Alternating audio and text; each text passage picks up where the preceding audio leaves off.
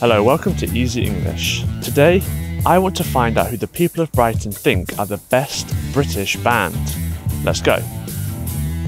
Tell me who is your favourite British band? My favourite British band is Pink Floyd, definitely. I suppose I'd want to say, yeah, Led Zeppelin. Who, in your opinion, is the best British band? Oh, Well, we'll say the Stones. well, yeah, I would really, because it's my age. The Our age Stones, group. really. Stones? Yeah. Yeah. Little Mix babies, come on, they can't be anywhere else. Little Mix. Little Mix, okay. There you go. Perfect. I think Catfish and the Bottlemen. Oh, really? Yeah. Nice. Who is your favourite British band or artist? So I've only just checked to make sure they are. It's the Architects. And funnily enough, I've just been told they're from Brighton, which I didn't know. Oh, really? Which is where we are, yeah. Oh, there you go. Perfect. Led Zeppelin would probably be. Ah, okay. Thinking of like an obvious British band that I love, because I do love a lot of American music. That's, Okay. yeah, probably Led Zeppelin. Who is your favourite British artist or band? So as a 50-year-old, I'm into dad rock probably. So a band called Thunder, that are an underrated rock band. They did all right in the 90s. Right. Were probably just about to break big, and then grunge came along and basically ruined their chances, because all of a sudden everyone wanted bands like Nirvana rather than classic rock.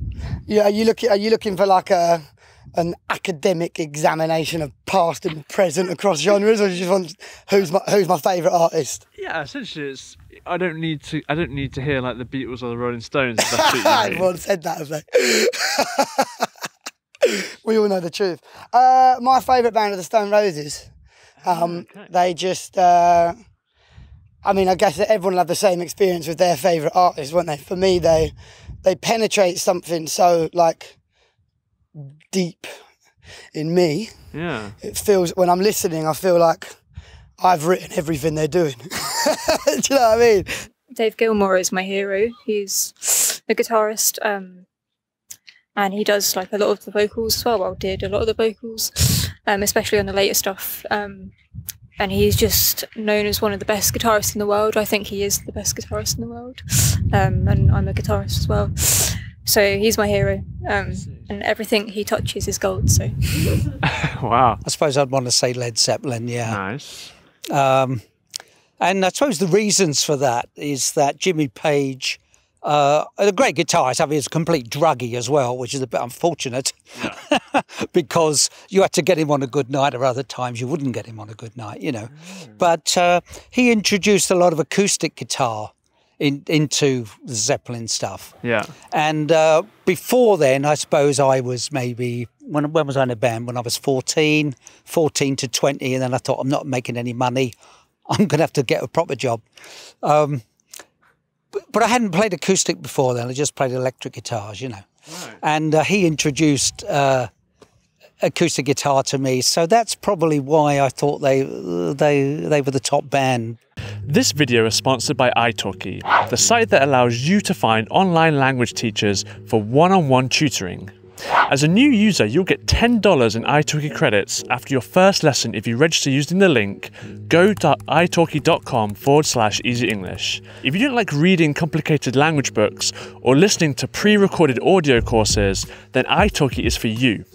You'll get to practice your conversational skills under different real-world scenarios, as speaking with humans is the best way to learn a language. You can customize your lessons to cater for your learning needs and interests, and the one-on-one lessons provide you undivided attention with teachers at your preferred time, whether you're at home, at the airport, or at your local park. You have complete access. So head on over to italki with this link, go.italki.com/easyenglish to start your first lesson and get $10 in lesson credits. Was it like a choice of like, are you a Beatles fan, or is that kind of how it was? Well, we liked both, didn't we? But I preferred the Stones, but No, I think I was a Beatles she was more Beatles, really? yeah. As I've got older, I've appreciated the Rolling Stones music more. The more sort of guitar music. I see. And them as characters, I think. They're characters, and they're long-lasting, whereas the Beatles finished earlier, whereas the Rolling Stones have kept going, and they're still our age. Yeah. And I they still see. keep going, and they've still got all that energy. So you've got that interest still. Mainly because the music reminds you of a good time, like seeing them live with my girlfriend Kim over there. You want to get her in? No, just I like the kind of indie music. Okay. They're really good live. And yeah, a lot of their songs just remind me of good times. Why Led Zeppelin? Consistently just brilliant songwriters and performers, and I'm a drummer, and John Bonham, as you probably might be aware, is a bit of a god in the drummer community. He invented things, right, in the drumming world, right? Yeah. Styles of playing. For sure. Great. For sure. Yeah, definitely. Yeah, very good. So yeah, I would say probably that's a big question, but probably Led Zeppelin. And do you like it because kind of the drumming influence it had on you when you were becoming a drummer? Yeah. I am one of the first bands that I ever started playing in as when I was a bit younger was playing a lot of Led Zeppelin as well. So that was like a huge influence on me at the time, kind of when I started gigging as well. And what is it about the band that you like so much? So originally I didn't like the singer's voice, but I got used to it and it grew on me. I suppose, as with a lot of things, the age that I got into them, I was getting into music. They've sort of grown with me. Their style of music has stayed fairly standard.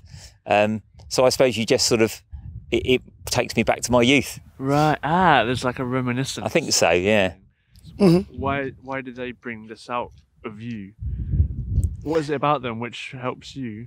It's a sound. It's a sound they make, which to me is religious. It's a religious sound. Ian Brown would love you saying this. But just in the coolest way possible. And again, that's another word which is like naff, but it's perfect, isn't it? I think Ian Brown would love to hear that his music is like almost like a religious experience. I like the idea that Ian Brown would like to hear what I'm saying. Take that. You never know. What is it about like kind of that? I suppose it's like 70s, 80s period that is somehow produced more British music. It was real music, wasn't it? They wrote it, they sang it, they produced it. Played instruments, didn't they? They play their own instruments. It's real. Some of the bands today seem artificially put together. Yeah, true. One night wonders, with the X Factor and all the rest of it. There are stars, whereas these groups have grafted. They've gone all through sort of the ranks and really made their name for themselves. If you had to give someone a guided tour of Catfish and the Bottom, what song or album would you recommend they listen to first? Jeez, I'm going back now. I seem like a fan because I don't know the name of the albums. I know there's a peacock on the album cover. Okay. Yeah. The big one's Kathleen. Pardon? All right. I'm going blank now. Too much pressure. Yeah. Oh, God. Kathleen and an album with a peacock on the front. Yeah. I've got the T-shirt and everything, but There's a lot of different sounds in Pink Floyd. I like the more mellow, guitar-y stuff. If you go early, it's all weird, which is awesome as well. But I prefer the like "Wish You Were Here," "Comfortably Numb," all that kind of stuff. Yeah.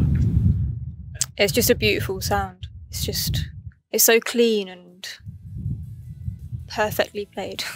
I would say listen to the first 2 albums, which I know isn't narrowing it down very much, but the first 2 albums are just wall to wall incredible. So do that. You've got the time, do it. Thanks for watching this week's episode. For me, the best British band has to be Oasis. I grew up in the 90s and they just dominated my life and made me want to pick up a guitar. And also they combined elements of the Beatles and the Rolling Stones and Led Zeppelin, which is just the best combination you can have in a band. But let me know who your favourite British band are in the comments below, and we'll see you next week. Bye.